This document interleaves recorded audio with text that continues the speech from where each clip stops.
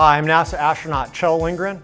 I flew to the International Space Station in 2015 and spent 141 days living and working in low Earth orbit. I went to the U.S. Air Force Academy for undergraduate, where I studied biology, pre-medicine, and then also minored in Mandarin Chinese. I did cardiovascular physiology, a master's at Colorado State University.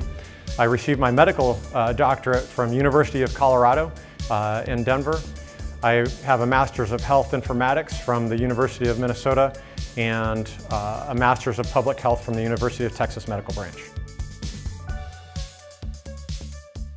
I mowed a lot of yards. I worked as a short order chef in a recreational center, and I also worked as a library page, a volunteer in our local library. Those jobs were really important to me because first of all, they really identified the importance of hard work, and that through hard work you can advance and really pursue whatever it is that you want to do.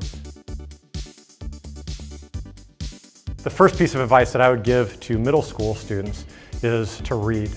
You know, reading really is the foundation of our access to knowledge. Being able to read, spending time reading, really opens doors and areas where you have interest, and then being able to advance.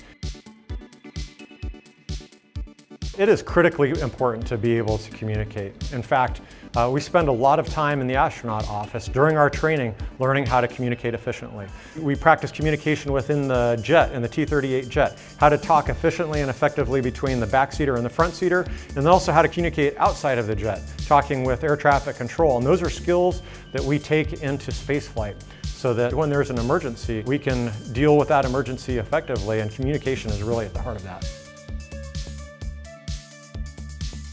I am really inspired by the people that I get to work with every day as a part of this astronaut job.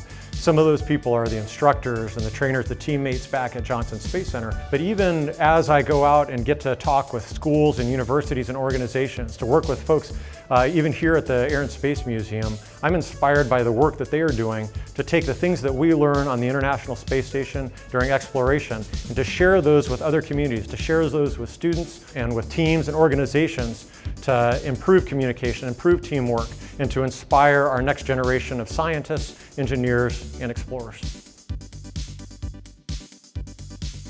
There's a famous NASA quote that is that failure is not an option.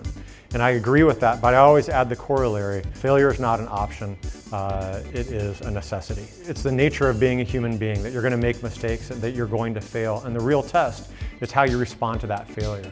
And that is to get back up, brush yourself off, figure out what it is that you did wrong and how you can fix it so that you don't make that same mistake again. And then to push forward to success.